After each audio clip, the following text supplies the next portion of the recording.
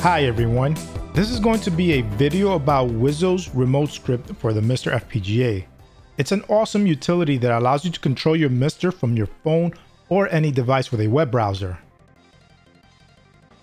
Let's first go over the installation process of the script. If you have the Update All script installed, then you can boot up your MiSTer and go to Scripts. Scroll down to Update All and run it.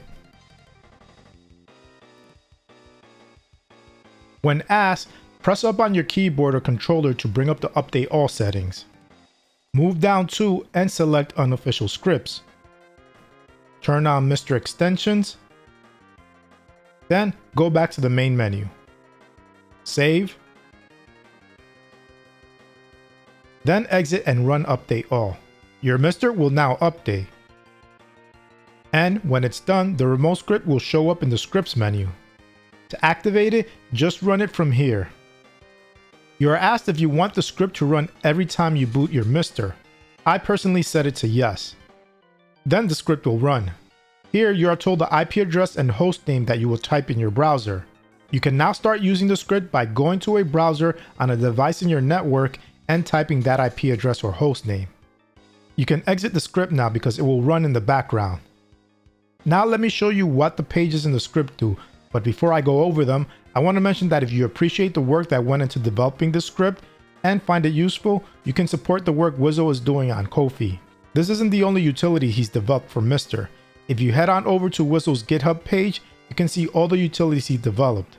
You should have them all installed since we enabled MiSTer Extensions in Update All, so give them a try.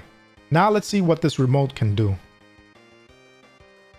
The control page is where you control your MiSTer's GUI. It pretty much has every control option you need for navigating the MiSTer FPGA. There's the standard directional arrows, along with back, cancel, and OSD buttons. The OSD will bring up the MiSTer on-screen display, very useful for players using Snack and playing a game. There is also another OSD button specifically for computer cores, so remember that when you are using them.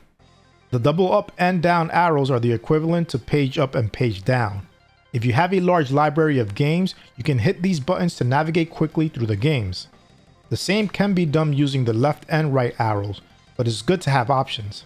Having the space button here is very convenient when setting up buttons for your controls.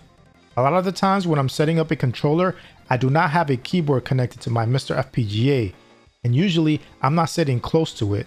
It is really useful to be able to hit the space button from my phone when I want to skip a function when defining controller buttons. These 1 and 5 buttons are mapped to the 1 and 5 keys on your keyboard. You basically use them to map any function you want to a specific core, and have quick access to those functions via a web browser.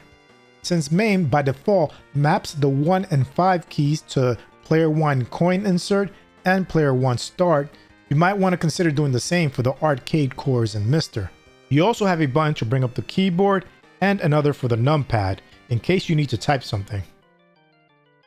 There are buttons for other useful functions such as changing the volume, taking screenshots, pairing Bluetooth devices, resetting the MiSTer, and more. The menu page is a copy of your menu system that lets you run cores. Here, you can run and boot cores directly, just like you would on the MiSTer FPGA. The search page is super useful if you have a huge library of games. When you first open it, you will have to generate an index before you can search. When you know the game you want to play and want to quickly get to it, you can do that by just searching for it here. You can filter by system so you don't get games that were ported to other systems. When you click on the game, you can launch it,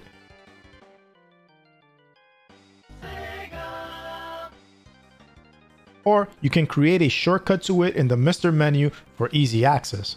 You even have the option of saving the shortcut to a specific folder. By default, they will save to the home folder, so for now I'll leave it at that. But you can manually create a folder on your MiSTer's SD card where you can save these shortcuts to. I'll click on Create Shortcut and then go to the menu page. At the bottom, you can now see the Sonic the Hedgehog shortcut. I can now just tap this shortcut to run it directly. No need to load up the core. If you don't want the shortcut anymore, you can delete it by tapping on its options menu. The systems page is a listing of every single core. You can quickly launch a core from here. The screenshots page allows you to view all the screenshots you took of your game. Each screenshot gives you the ability to view a bigger version or delete it. You can also download the screenshot on your browser by using its Save Image option. You also have a screenshot button at the bottom of the page for taking more screenshots. In the wallpaper page, you can see the list of wallpaper images you have on the SD card's wallpaper directory.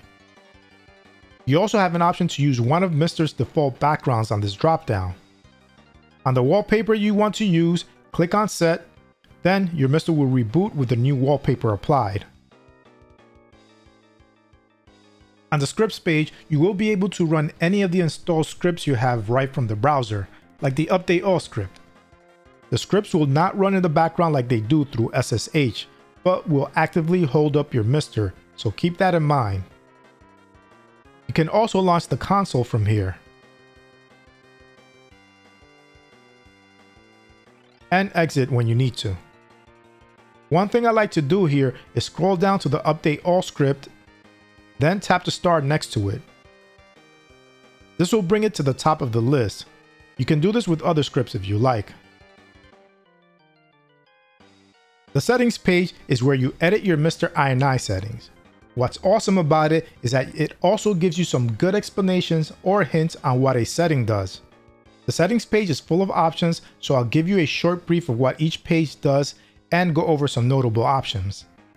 But before that, you can set which INI file is currently active by clicking the Active INI button at the top. In the General Video subpage, you can do things like change the resolution, scaling, and configure other video-related options.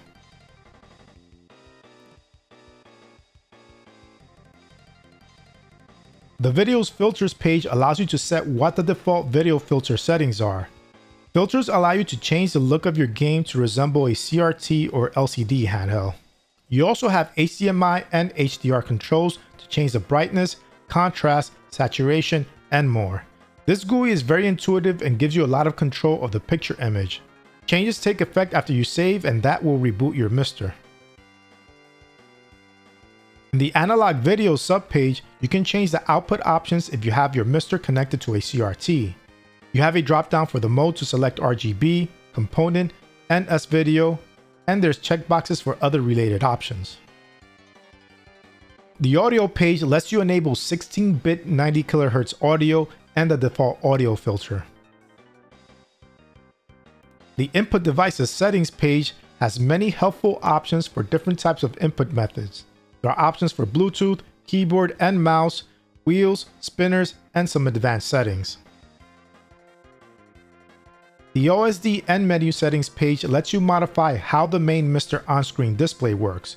If you installed extra fonts, you can set which one to use here. The Core Settings page lets you change options like being able to view video display info when a core is launched, how long the controller pop-up is shown when pressing a button on your controller, and more.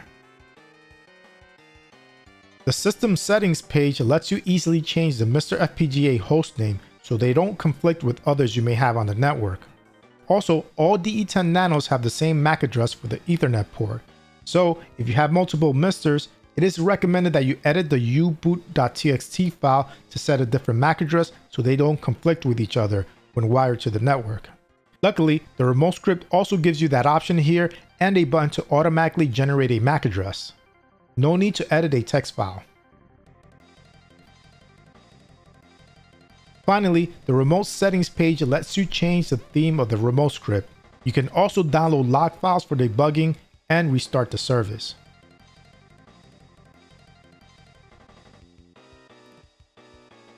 If you feel that the script is not for you, then you can go back to the scripts menu on your MiSTer, run the script again, and select uninstall to uninstall the service. I feel that this script is a must-have for any MiSTer user. There are a couple of use cases that I enjoy. When using Snack, you cannot bring up the OSD from the controller, so being able to use my phone to bring up the OSD and change games and cores is a godsend. The search and favorites feature makes it easier to find games and quickly access your most commonly played ones. When you have company over and they want to play retro games, you can easily search for the game they want to play a lot faster. And if you have a tablet that you can share, you can give that to them so they could find games on their own, or have them browse from their own phones. I also feel that the GUI that Wizzo created to edit your MiSTer ini file is easier to navigate and change settings. To me, it's more convenient than opening a text editor or using the built-in ini editor script. Let me know in the comments what you think of this script. I would love to know. Anyway, I hope you enjoyed this video. If you did, please give it a like. And if you want to see more content like this, hit the subscribe button and its bell icon so you can get notified of future videos. Thanks for watching, and I'll speak to you next time.